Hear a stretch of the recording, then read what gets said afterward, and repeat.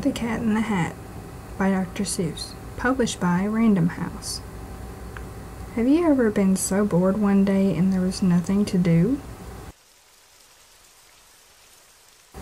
It was raining, so you couldn't go outside.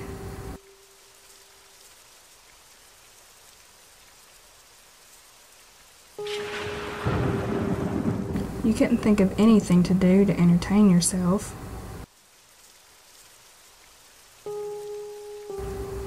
Well, that's what happened with Sally and her brother.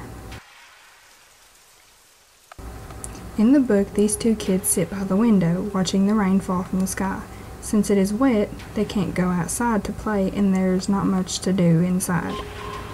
There's nothing to do around the house, even the fish is bored.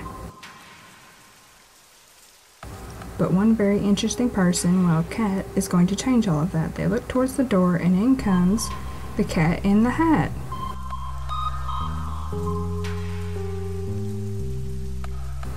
Now the children are excited, but the fish knows better. He does not trust the cat one bit.